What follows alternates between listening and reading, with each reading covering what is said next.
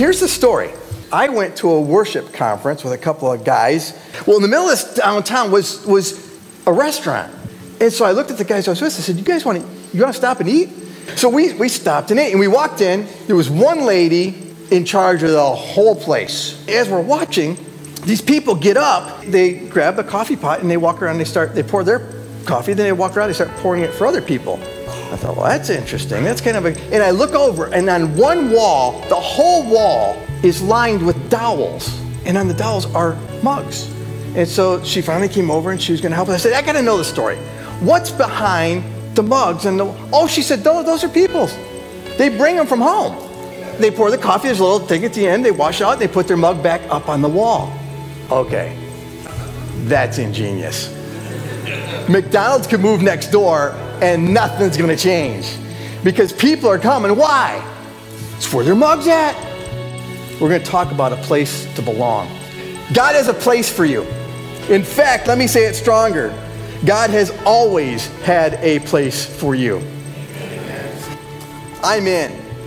I'm in because I know I belong. I'm in because I am willing to grow. I'm in and I'm willing to serve in whatever way He calls me. I'm in and I'm going to celebrate as God works.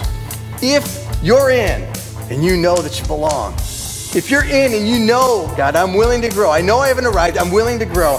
I'm in and I'm willing to serve you, and I'm in and I'm going to celebrate as you work. If that's you, I want you to do me a favor. I want you to write your name on that mug. Since that Sunday in 2016, we as a church have been asking the questions, why are we here? And what is God calling us to?